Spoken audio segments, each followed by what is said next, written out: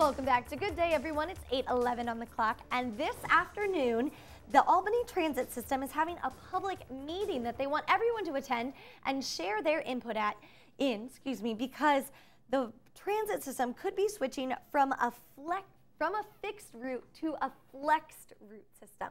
So here to explain all of that and what that means is David Hamilton. He is the transit director. So David, flexed route, fixed route, what's the difference here? Well, basically, right now we're on a fixed route system.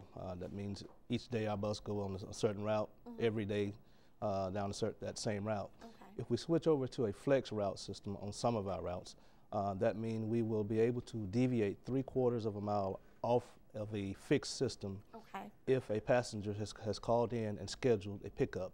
So it'll work more like our paratransit system right now. So it would be more of door-to-door pickup?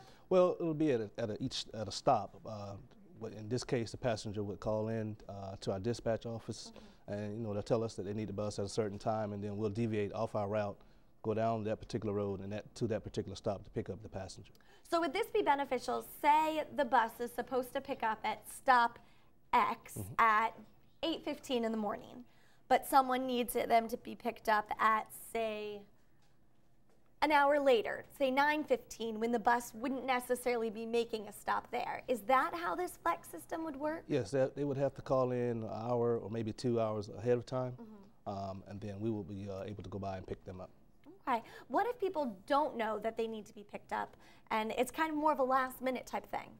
Well, in those circumstances, unfortunately, with the flex route system, you have to have enough time to, to get by. So under those circumstances, you may have to just reschedule. All right.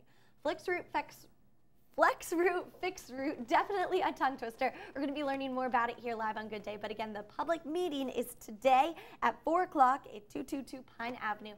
Feel free to share your opinions. Kelly, over to you.